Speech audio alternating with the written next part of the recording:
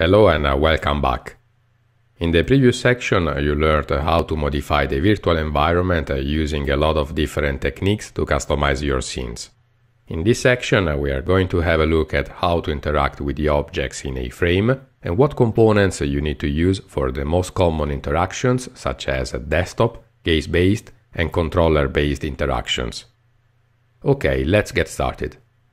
When it comes to interactivity, a frame relies on events and events listeners, but you cannot expect interactions to work just like in the 2D web.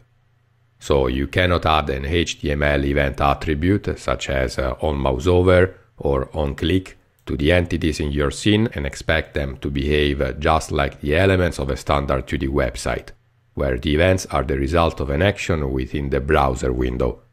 For example, when you hover the mouse over a button or click on it, because as you know by now, a frame is an entity component system framework that uses JavaScript and WebGL, and therefore events are emitted by specific components that describe synthetic events.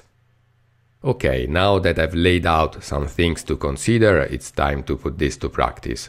So, to create a basic interactivity with your scene, especially on devices that do not have a hand controller, you can use either the cursor primitive or the cursor component, which emit synthetic events like click, mouse enter, mouse leave, mouse down, mouse up, and fusing.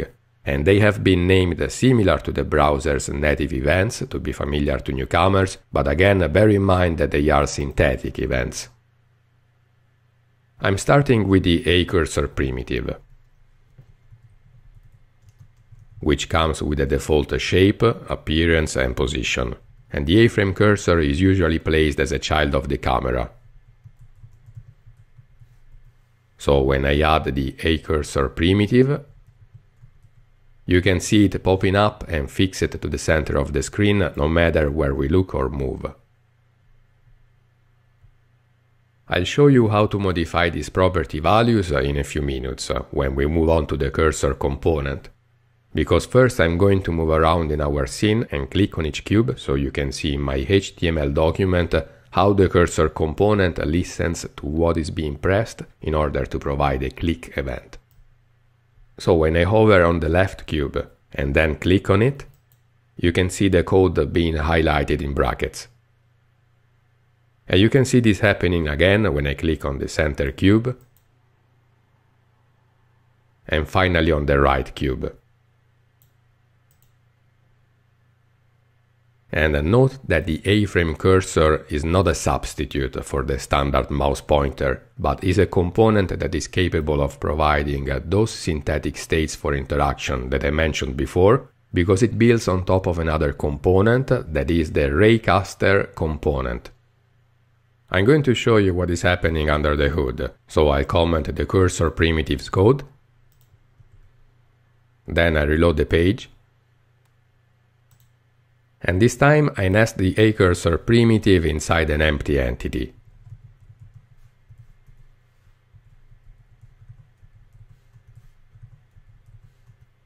Which I move to a height of 1.6 meters.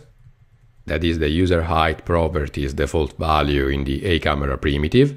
And finally I attach the raycaster component to the cursor primitive, so that I can modify the show line property's default value and change it from false to true. And so if I now move slightly to our left, we can look at the cursor from an angle position and see the raycaster in action. And this is what provides line-based intersections to check whether that line intersects with other entities. That is what happens, for example, if I attach the rotation component to the parent entity and set its value to -12, 0 and 0. If you like analogies, here the cursor is the flashlight that can have different shapes and colors, and the raycaster is the light beam. Well, I'm going to comment the code for the visible raycaster example.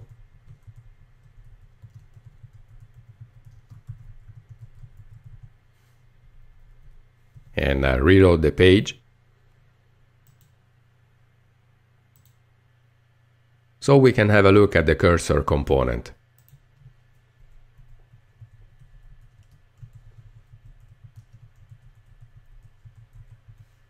Again, I create an A camera primitive, and to fix the cursor to the center of the screen, I place an empty entity inside the camera, and I finally attach the cursor component to it. Now, to make our custom cursor visible, I pull it in front of the camera by placing it on the negative z-axis, so position, 0, 0, and -1. And then, of course, we need to modify its shape and appearance with the geometry and the material components. Instead of using the default ring primitive, that I find to be a bit in the way and too much in front of my eyes when using the VR headset, you can use a very small sphere. Therefore, I set a radius value of 0.005, so a diameter of 1 centimeter. And then to customize its appearance, you can set either a black or a white color, depending on the overall color brightness and lighting conditions in your scene. So in this case, I would go for a black color. Then I set the shader property value to flat. And to make the cursor less intrusive while preserving its effectiveness, I set the opacity value to 0.5.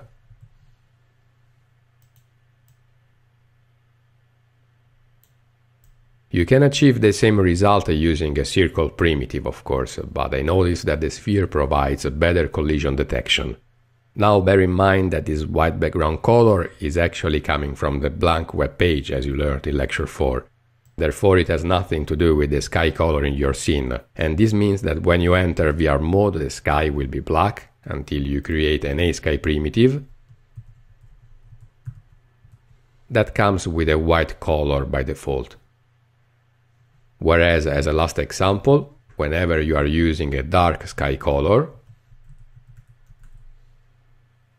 or dim lighting conditions or a 360 degrees image that makes it difficult for the user to see the cursor on their screen, you can change its color to white.